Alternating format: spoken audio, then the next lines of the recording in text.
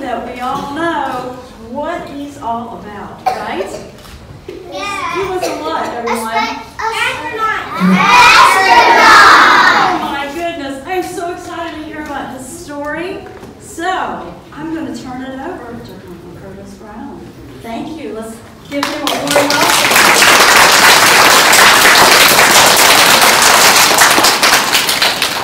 Well, how's everyone doing? Good? Good. I have to say this is the best class of students I've ever seen. I've never seen someone so quiet and so organized and so patient for me to show up. Because they made me eat lunch before I came, okay? So that's why I'm a little late, I guess. But everyone's doing good. Well, I'm an astronaut. I think once you're an astronaut, you always are an astronaut. So I am an astronaut, and I flew into space 6 different times. I flew the space shuttle. Does everybody know what the space shuttle is? Yes. It doesn't fly anymore. They retired it, and they have it in museums. So some of the museums you can go see. You could actually go see the shuttle, the real shuttle. It's in a museum. One down at the Kennedy Space Center, one in Washington, D.C., and one out in L.A. But I used to fly the space shuttle. A big question here. Does anyone know who John Glenn is? No. Yes. Someone know? Anybody know? Raise your hand. You know who John Glenn is? Anybody know who John Glenn is? Okay, it's a tough question. Go ahead. He's like he's the boss, but he's still. He is the boss, kind of. He was the first American to orbit the Earth at the beginning of the space program, way back in like 1962. I know that's like way before you guys ever thought about anything, but 1962 he orbited the Earth. And I got to take him up in space a few years ago. And he was 77 years old. 77. And he did a really good job. Does anybody know about Mars? You know, Mars is a planet. God, you guys are so smart. And we're going to go to Mars one of these days, okay? And guess how old the people going to Mars are going to be? They're going to be about in their mid-30s. 30 years old or so. And how old are you guys? 6. That was a bad question on my part. Okay, so let's say you're 6, 7, or 8 or somewhere in there, and you graduate high school, so you're going to be that'll be about 10 years from now, and then you go through college for 4 years or so, that's 14. You know, you guys are probably going to be the ones going to Mars because you'll be at the perfect age to go to Mars. Who wants to go to Mars? Me too. I want to go to Mars. How much time do we have?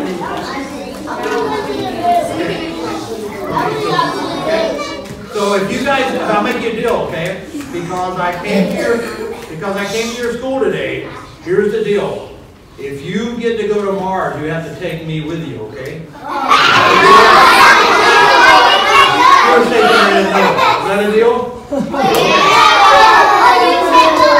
Oh, well, if I go to Mars, I'll take you, but I think you guys are going to go to Mars before me. So if you go to Mars, then you get to take me, okay? That's the deal. I got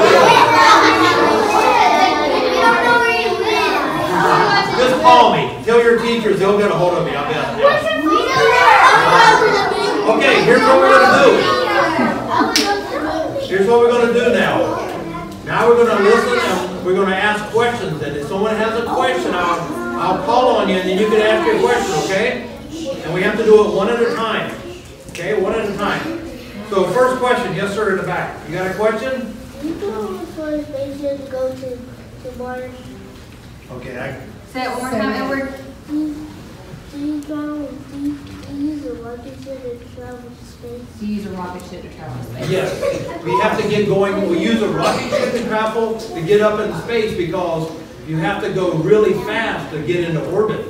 To get into orbit, you have to go about 18,000 miles an hour.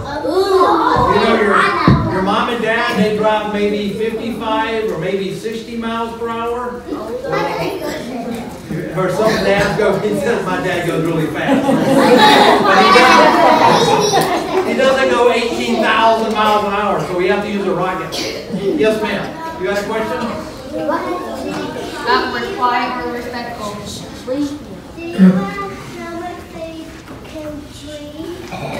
How we can breathe in space? Well, actually, inside the space shuttle, we have the same oxygen and air that we have right here. We mix nitrogen primarily and oxygen primarily. That's what kind of makes up the air that you're breathing. And then if they go outside and do a spacewalk, you know the suit they wear? They wear a spacesuit. Inside the spacesuit, they have 100%. It's all oxygen inside the spacesuit, so they can breathe just oxygen. Okay? So that's how we do that. Over here, you got a question? That's right. My last flight was in 1999. It was actually in December of 1999, right before Christmas. And we were actually up in orbit over Christmas. And then we had this here. And that was on the hatch. And we looked outside and guess who was there? Santa Claus was there. Yeah. He came to see us in orbit. Another question over here. Yes, ma'am. You have a question? I'm sorry, I couldn't hear. Gabby. Wait a minute. Brown hair when you went to space. I had black hair when I We've been watching videos, YouTube videos. As you get older, It's a very as you get older, it turns gray, unfortunately. And my wife, Mary, say hello, Mary. Hello, Mary. Hello, class. Mary doesn't let me dye my hair black anymore. Okay, guys, we have time for one more question, and I think Stephen had a question he wanted to ask. No, how about Cooper? He's up there. Cooper, what question would you like to ask?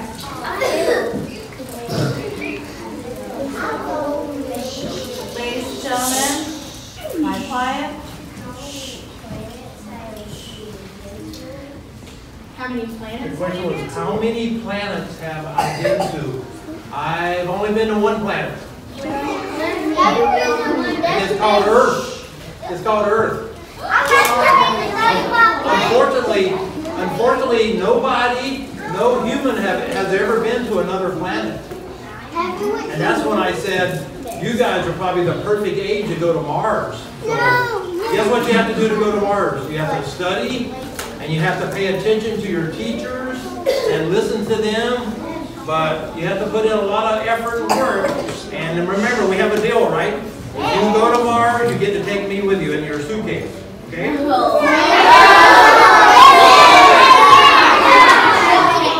The mascot of your school.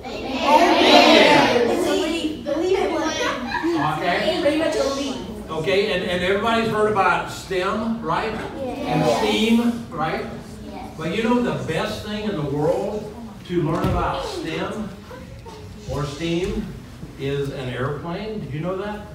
Because guess what? Airplane flies, so you have to know about science. You have to know about physics, what makes it fly.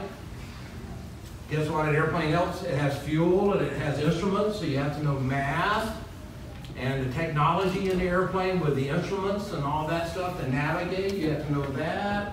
So guess what? An airplane is a perfect little tool to learn STEM or STEAM, because obviously an airplane is the most beautiful thing in the world to me, because I'm a pilot. So just think about that when people talk about STEM or STEAM. You can use an airplane and get all that done. Okay? So you guys are a few years older than the classes before, so I want to go ahead and open it up because I'm sure you have a bunch of really good questions. Okay? So someone's dying for a question right back here. Go ahead. We're doing one at a time, okay? And everybody else, please be quiet because I have bad hearing because space shuttles make a lot of noise. How did you feel the first time you saw Earth from space? Well, that's a really great question. I wish that I could take every one of you and all your teachers and your parents and take them to space and let them look at the Earth, because it is unbelievable. It's not like a movie.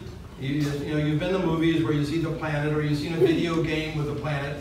But imagine if you look out the window and you saw this big, beautiful blue planet called Earth, which is your home. You can't see any borders. You can see the oceans. You can see the landmass. And I don't know how they did it, but we've had maps from many, many, many hundreds of years ago. And like Florida, the peninsula of Florida, and the Great Lakes, all that looked exactly like the map, like you were looking at a globe out the window. So it's really beautiful, really good question. I wish I could take you up. Yes? How did it feel when you first started floating in the air? Oh, another great question. And that's one of the best things about space is floating. How does it feel floating? Everyone's been in a lake or like White Lake or a pond or a pool or something, right? Swimming? Okay? The best way to know what it feels like in space is kind of, and with your parents' permission, okay? I don't want anyone to drown. So, but like, close your eyes and just float out in the water without touching the bottom or anything. Just close your eyes and float, and don't move. Just sit there and float. And that's what it feels like to float in space, except you don't get cold, and your hands don't wrinkle up from being in the water, and you can't feel the water, okay? And you don't have to hold your breath. So it's really, really neat, just floating around. That's the neatest thing. You can fly like Superman or Superwoman, you just fly. It's really great. Yes? Why did you decide to go to space? Well, God, you guys got great questions. Why? Well, when I was your age, I decided that I wanted to fly. And I'm being in all serious. My whole life, I just wanted to fly an airplane. So I went to the Air Force Academy, like it shows over here. And after I graduated from the Air Force Academy, I went into the Air Force and flew airplanes. And then after that, I go, what can I do to challenge myself? Well, then I went to test pilot school to be a test pilot, where you test airplanes where other people haven't flown them, and you'll be the first one to do stuff and test them. And so I did that for a while, and then I go, what is the next best thing that I could do to challenge myself? And so I applied to NASA to be a space shuttle astronaut, and I got picked. So that's kind of how I got into space. When I was your age, I wasn't really thinking about space. I wanted just to fly. But then later on, I said, the best flying in the world could be outer space. So here we are. Okay, guys, if you had a question that you came up with yesterday and you thought it out and had it written down, we only have time for a few more questions. So if you are one of those people that have one of those questions, put your hands up. Everybody else, maybe we can take a few more in a few minutes. Okay? Okay, I'll make my answer short here. How about over here? Yes, ma'am. How long were you an astronaut? How long? I got selected to be an astronaut in August of 1987, and I retired from being an astronaut in May of 2000, so about 14 years or so. Yes? How does it feel like taking off? Because I know, do you face directly up? We do, yeah. No, on liftoff, launch, the vehicle is standing up on its tail because it's a rocket, so it goes up like you see in your photos there, okay? And so we're laying with our knees are up here, and we're laying on our back with our feet up, like if you were sitting in this chair, and you took this chair and made it just like that. Your back is on the floor and your feet are up. That's how you're sitting for launch. Yep. And everybody like roller coasters? Anybody been on roller coasters? Okay. Launching in the space shuttle is the best roller coaster you could ever have. It's awesome. So I'll leave it at that. Yes. How does it look in space? Eat? How does it eat? Well, it's kind of funny. Everybody, when you're in space, you're weightless, right? Everything floats. Yeah. So if you had, I say like an M&M, and you had it here and you released it, it just float around. Okay, so you have to be careful when you're eating. All our food up there is either rehydrated, meaning we put water back in it to get it wet again, and we eat it, or it can be something that's packaged like camping food that you can eat right away. And we eat it with a spoon or a fork, believe it or not. We eat it with a spoon or a fork. So we open the pouch, and we take our spoon or fork, and we dip it, and we bring it out nice and slow, and we put it in our mouth. That's all good, okay? But if you take it and bring it out, and shake it, guess what happens? It goes everywhere, okay? And then the rest of your crew members on your flight hate you, okay? Because the worst thing in space, this is the worst thing in space, is you're doing your work, your experiment, or whatever, and all of a sudden you're inhaling and something goes up your nose. And you go, what was that? You have no idea. And so then, you know, but because everything floats, so if you lose your food or anything, it will be floating around and you can wind up breathing it or eating it without wanting to. So you have to be very careful eating. But the food up in space is really good. It's not like it was in the early days. So many hands, so many questions. Yes, what are you ladies against the wall? What was your favorite mission? That's a great question. I had 6 missions. I have to say my most favorite was my first, because it was my first. But I think maybe my last one was my favorite, because it was my last one. But then, does anybody know who John Glenn is? Yeah. Okay. John Glenn is the first American to orbit the Earth back in 1962. Well, on my next to last mission, my 5th mission, I got to take John up in orbit. He was 77 years old. And that was really, really neat because you kind of like get to fly with your childhood hero. And so that was really neat. That was really neat because if it hadn't been for John doing what he did in 1962, I couldn't do what I was doing in the 90s. So that was really, really neat. That made me feel good. Good question. Yes? What was your biggest challenge in space? Well, personally or the mission? Just the mission. The mission? Does anybody know what the Hubble Space Telescope is? I don't know. Okay, it's a big telescope that's really, really awesome, that's up in orbit around the Earth.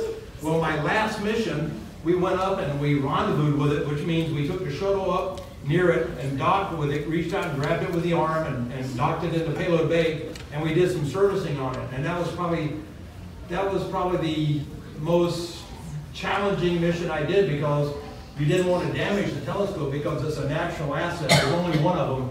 And if you didn't do your repairs and servicing right, it wouldn't work. So we had to make sure we did a good job. Yes? Would you encourage others to be astronauts? I would, only if you take me with you. No, being an astronaut, it's not for everyone. And some people say that want to be an astronaut, they go, what should I study to be an astronaut? Well, no, seriously, it's a good question. What should you study? Airplanes? Should you study aerodynamics? Should you study physics or what? What you need to study when you get a little bit older, when you get out of kind of the standard courses that you're studying now, let's say when you get to college, you ought to study something that you really love studying. Because if you really love what you're studying, guess what? You'll do really, really good in it, right? And you have to do really good in it and be really good in it so that you stand out amongst the other folks that are in that same subject. So just study something that you really love and you'll do a good job, and then you'll, like I said with the other class, you guys are, what, 11, 12? Yeah.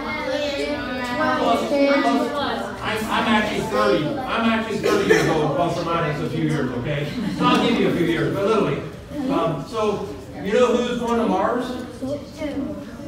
If you think about it, to go to Mars, you're going to be in your mid-30s. Think about that. You're going to be in your mid-30s. That's who they're going to send to Mars.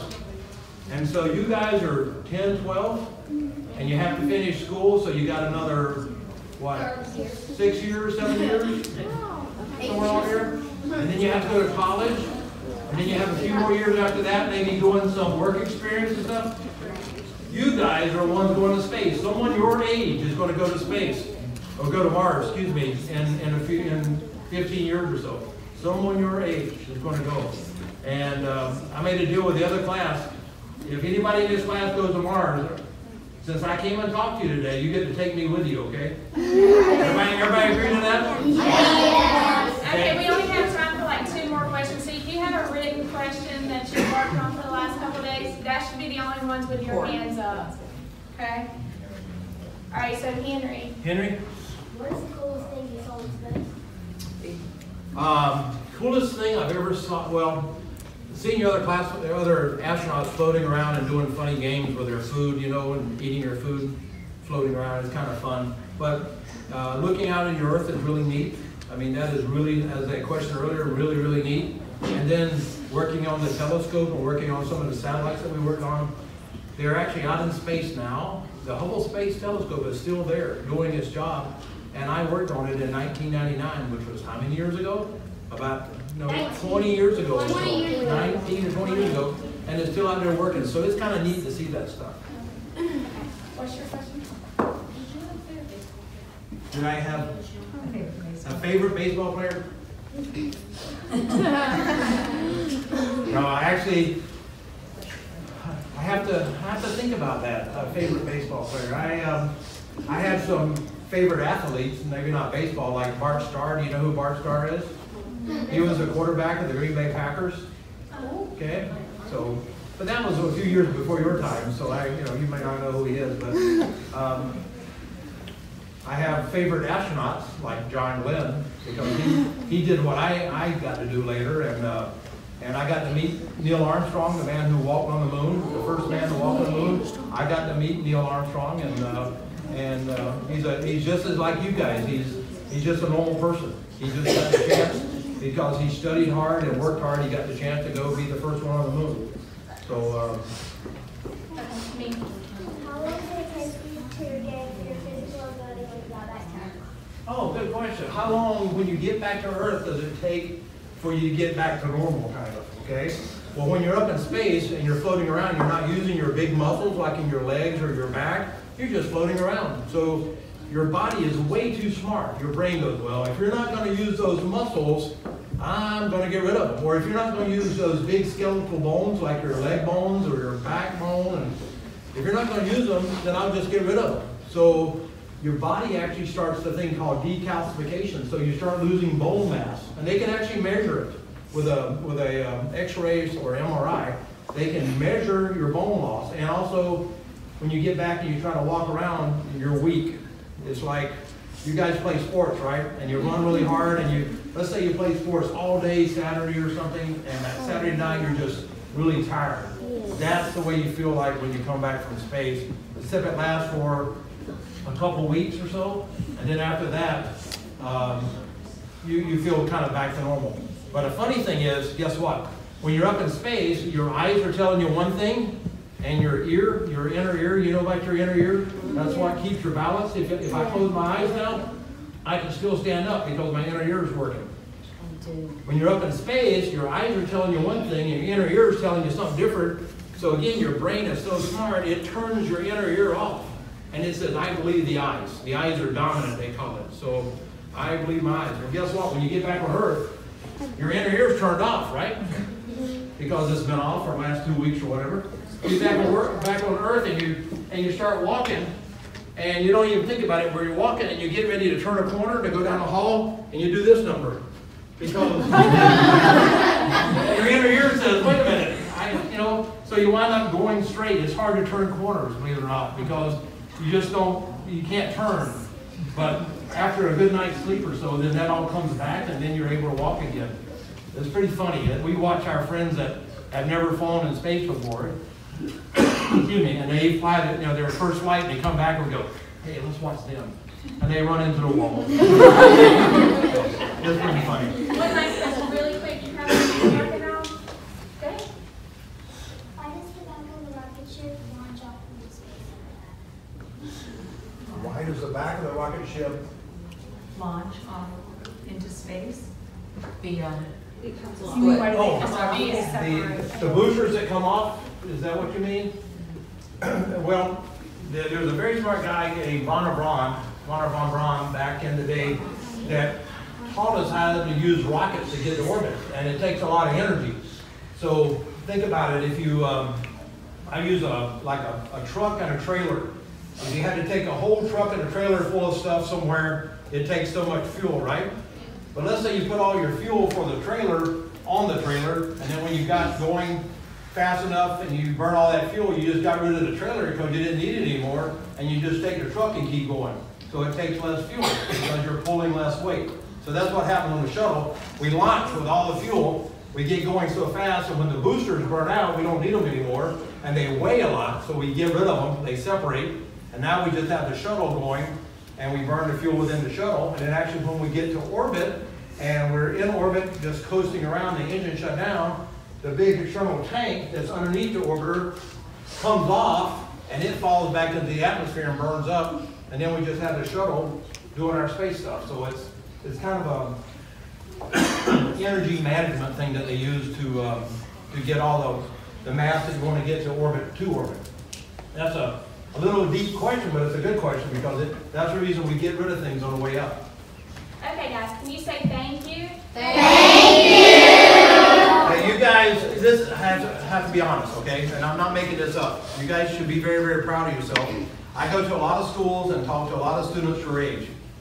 You guys are the best group I've ever had. Seriously, you guys are quiet, you're polite, you respect each other's questions while people are talking. You guys are amazing, so thank you very much for being that way. Bladen County,